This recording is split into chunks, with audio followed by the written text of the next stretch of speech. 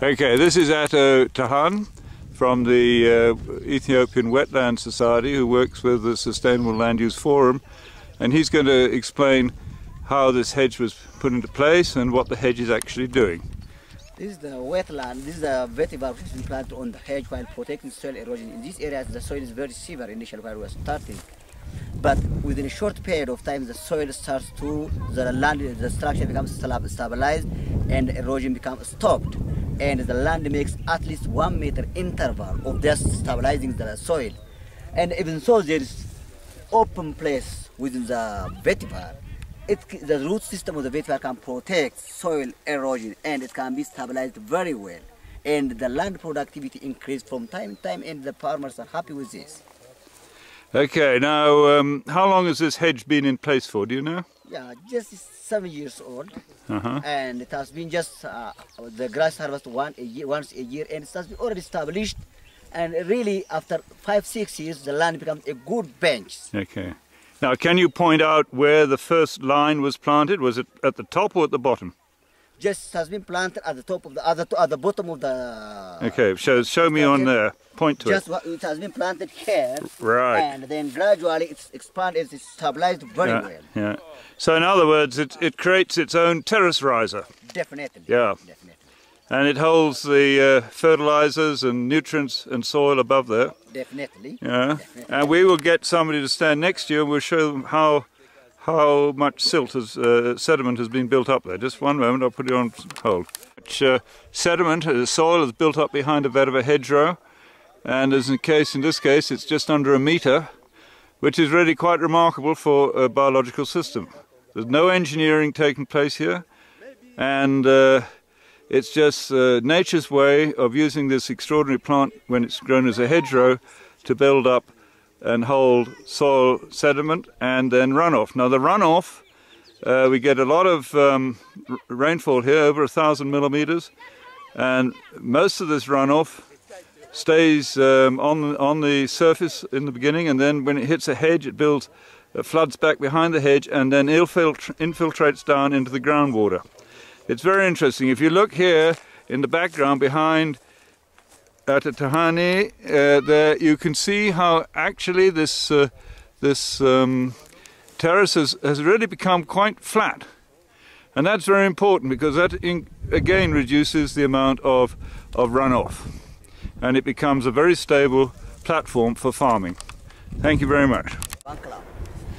This is a photograph of just one clump of vetiver standing alone in the farmer's field. I don't know why it's there, but it gives you an idea what the clump looks like as a single plant. The thing about vetiver grass is that when you plant it close together, as we've shown, the clumps grow together and you get this continuous filtering barrier. In this shot you can see where part of the hedge has been cut, as all along here, and farmers here use the grass as thatch.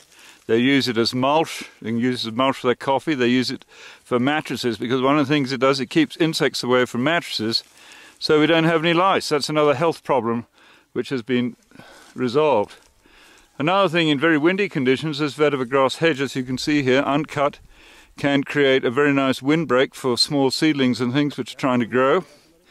The farmer, as you can see, can plough right up close to this hedgerow. He's not losing virtually any land at all.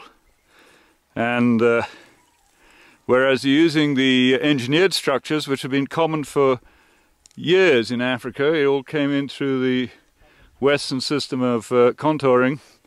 Those hedgerows, those contours, do not recharge waterways, groundwater. In fact, it takes water off the land, and the water moves sideways on a structured system and goes into waterways, often causing erosion.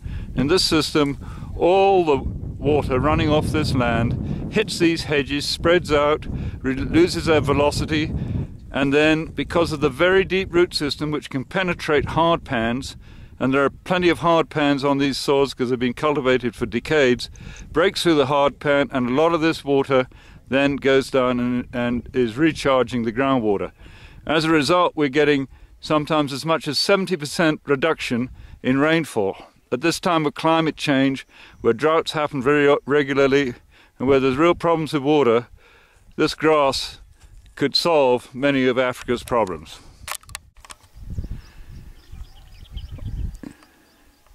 These sort of soils, they're volcanic soils in western Ethiopia, if not protected, will lose up to 40, 50, 60 tons of good soil every year.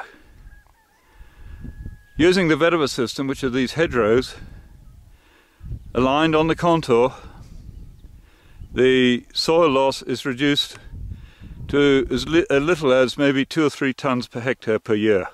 Could even be more, probably 100% when you have a whole series of hedgerows, as you can see here.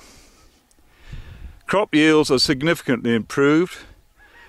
Farmers tell us that their yields go up by as much as 50%. This is because there is improved moisture in the soil profile, and also because nutrients are retained, not lost.